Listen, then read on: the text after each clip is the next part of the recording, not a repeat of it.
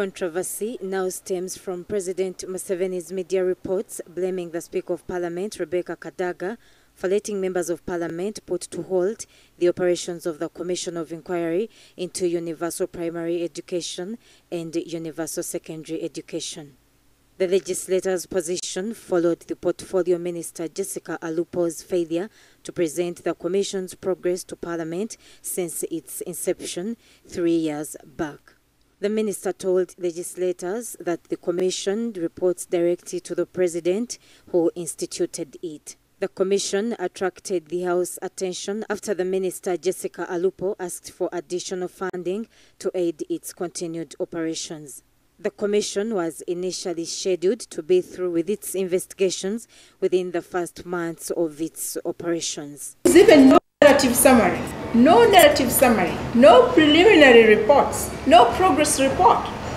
And the head of state comes on to bash Parliament.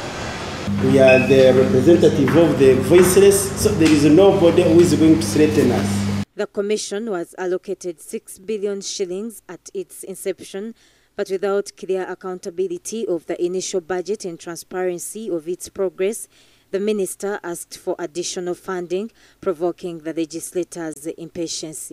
It was fighting for the increment of teachers' pay. The president, his cabinet said there are too many teachers in this country. Recently, we released, the country received the results of UPE and USA. The results alone speak volumes about our education system. The legislators now want the Auditor General to carry out a probe into the Commission's operations. Before they receive an additional coin, the Auditor General should investigate, should inquire into this commission. They are bottomless pit, ready to drain what is left of our resources.